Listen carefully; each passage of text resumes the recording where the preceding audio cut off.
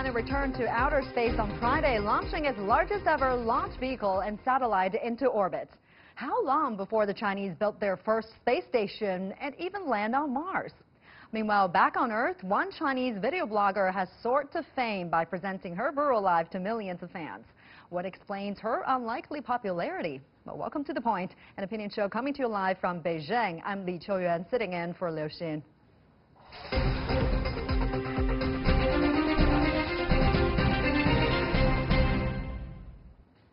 So on Friday, China achieved another milestone in its space program, successfully launching its largest carrier rocket into space. Some 36 minutes later, the Long March 5 then launched China's largest ever satellite into orbit. And just as significant as this achievement, perhaps, was its symbolism, which is set to set sights on even more ambitious projects, like a mission to Mars, studying moon samples and building China's own space station one day. So why is China's progress in space so significant? And how would the West, particularly the United States, respond to this intensifying competition? Well, joining our discussion in the Beijing studio here is Professor Yuguang of the China Aerospace Science and Industry Group, and from Denver, Dr. Andrew Aldrin, director of the Aldrin Space Institute at Florida Institute of Technologies. Thank you so much for joining us, to you both. So, the first Long March 5 rocket was successfully launched more than 3 years ago on November 3rd, 2016. But the second Long March 5 rocket suffered a great setback on July 2nd, 2017, when it malfunctioned less than 6 minutes after takeoff. So with that in mind, Friday night's launch of the third Long March 5 was actually the first since that technical failure. So Professor Yang, let me start with you. Talk to us about why this mission is so significant for China's space program. What have it achieved and what will it achieve later? Well, Long March 5, Long March 6, and Long March 7 belongs to China's new generation of launch vehicle series. The most significant feature of this series is that it uses environmental friendly propellants, the liquid oxygen, the liquid hydrogen, and kerosene. Well, Long March 5 is the biggest one in this series and the most important one, because in the future we will have our manned station programs. Each of the modules of the station have a mass of more than 20 tons. The Tianhe core module, the Wentian experimental module, and the Mengtian experimental module can only be launched into orbit by this Long March 5 series. Actually speaking, Long March 5B, it is another derivative of this Long March 5. And also next year, you know, that's the launch window for each Mars missions need to wait for about 26 months. If we miss the launch window next year, we will need to have to wait for another 2 years. So next year, we will be our Mars mission. It will combine a rover, a lander, and an orbiter together, which is the first time in the world that's combined these three tasks together. So this is also a very important task. And also, you know, that's because the failure you mentioned in 2017, our Chang'e 5, or the sample return mission from the moon, is also delayed. So next year, maybe by the end of the year, we will also perform this mission. So these are very important missions for China to become, in the future, an advanced country. So Mars mission is coming. Dr. Aldrin, let me bring you into this. How are you looking at it? How do you think, how significant a step this is for China and its space program?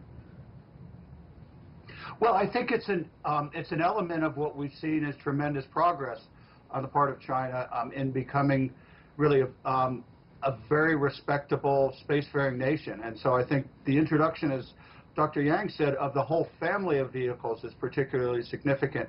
And I think that Mars is going to be a very interesting area, but it's my belief that I think the most interesting part of space development over the next couple of decades is probably going to come more in the area of commercial space. Now, regarding the July 2017 malfunction, Professor Yang, how did China's aerospace experts eventually detect what went wrong with the engine, and why did it take this much time between the second and third launch? Well, this is a really, really long story and painful, full of struggle. You see, there are many new technologies we used on this Long March 5 launch vehicle. Usually, for a new launch vehicle, it should not have new technologies more than 30%. But for this Long March 5, we have almost 90% of the technology we used are new. So we must be facing many technical challenges. There are two major concerns. One is that the diameter is 5 meters. China have never launched a launch vehicle with this big diameter. And the second comes from the challenge of the rocket engine or the propulsion system. You see that the YF-77, the engine used by the core stage of this Long March 5 is the largest engine built by China using liquid hydrogen and liquid oxygen. The turbo pump used by this engine is a key part of this engine, and it failed during the second launch attempt. So we need to find what it is. And the bad thing is that because we don't have much data or the telemetry data from the second launch, so if we even use the underwater vehicle to try to find the debris, but it does not work. So we have to work very properly and very carefully about what happened during this failure, and also to find the what we call the failure mode during many enormous ground tests. And we have actually speaking, we have the plans to launch this third launch vehicle almost half a year before. But at that moment, we also find some small malfunction, and we need another improvement. So this is why we launched this launch vehicle after about 908 days. Now, China is one more step closer to its greater ambitions, like Professor Yang just mentioned, a mission to Mars, or to bring back and study moon samples and to build China's first space station. So, Professor Yang, again, talk to us how realistic is each of these three goals, and what are the challenges we're facing now?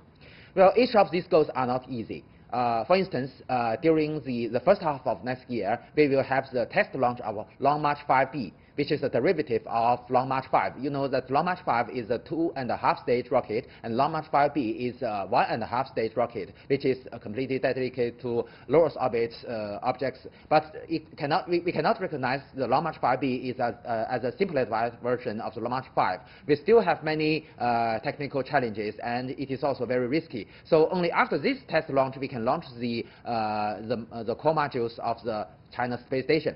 And for the Mars mission, the launch itself is a very difficult one. And also, you know that until now, only the United States have successfully landed on Mars and performed scientific research. So after maybe more than half a year, the landing procedure to the Mars is also a very great challenge and have very great risky for us.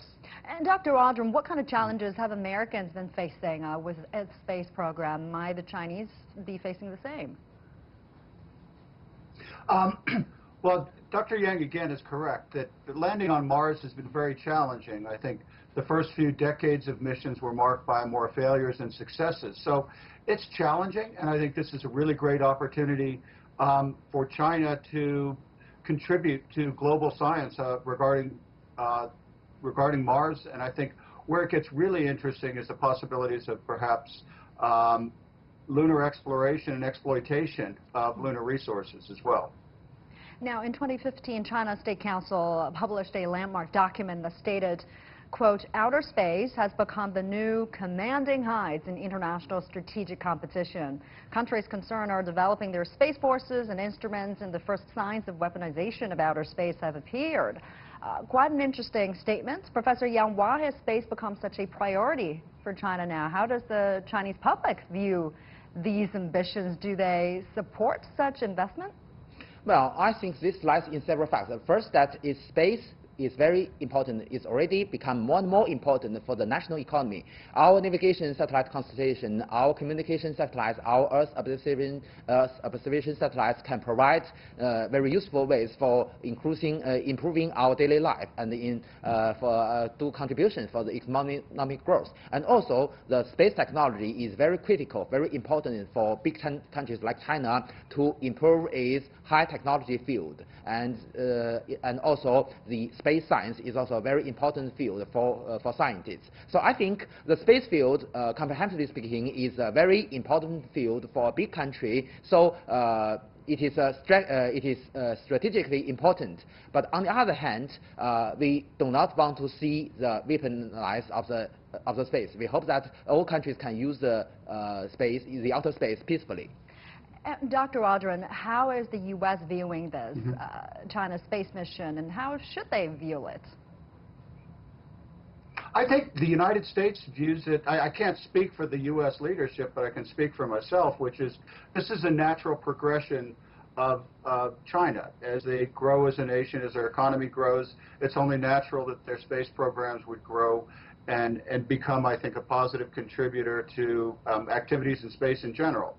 I will say that with respect to national security activities, space will always be an important domain for communications and for information gathering, and I think that's actually a stabilizing technology. So it's very important that nations have these capabilities, and it's reasonable that China would develop its own capabilities, you know, for GPS, for communications and Earth observation in space. And Dr. Aldrin, you are a longtime, first-hand observer of the U.S. space program and also the son of one of America's most famous astronauts, Buzz Aldrin. I mean, how do you view President Donald Trump's newly created Space Force? So I think what the Space Force is really just a reorganization of existing people within the Department of Defense. So it's frankly more of a bureaucratic move than anything else. It really doesn't change any budgets. It doesn't change anything that's being done. So to me, it kind of has, I think, received an awful lot more attention than it really deserves. Should China view this development with concern, Professor Yang?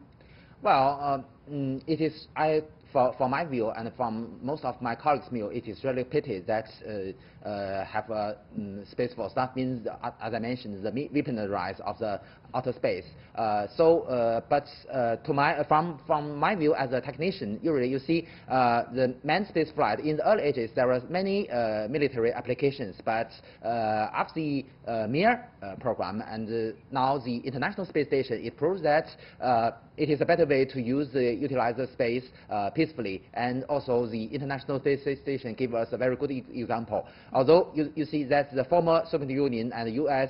have very intensive competition during the Cold War, but now they can cooperate together. I think in the future it is also possible, although there are many prejudices, especially in the U.S. Congress, but I think it is really possible for us to cooperate in the future. Dr. Andrew Aldrin and I are not only colleagues in the International Astronautical Federation, but we are also colleagues in the Moon Village Association. We hope we can work together in the future for this peaceful usage of the outer space. There are room for cooperation, but about the concept of space competition. I mean, some suggest that China's steady, even rapid progress is part of some, quote, a land grab in outer space, and one element of a broader, more aggressive competition with the U.S. for space dominance. Professor Yang, do you give any credence to this claim? What's behind such speculation? Well, it's complex. You see that competition to some circumstances is good, especially in commercial competition, because commercial competition, you see, it can bring innovation and also sometimes brings high efficiency. But I think the competition during the space race is not a reasonable one.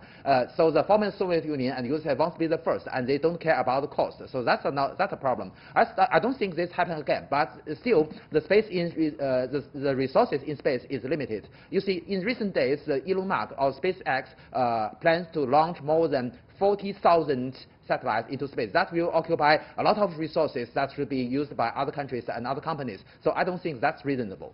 All right, we're going to have to leave it there. Thank you very much, Professor Yuguang from the China Aerospace Science and Industry Group, and also from Denver, Dr. Andrew Aldrin from the Aldrin Space Institute joining us live there.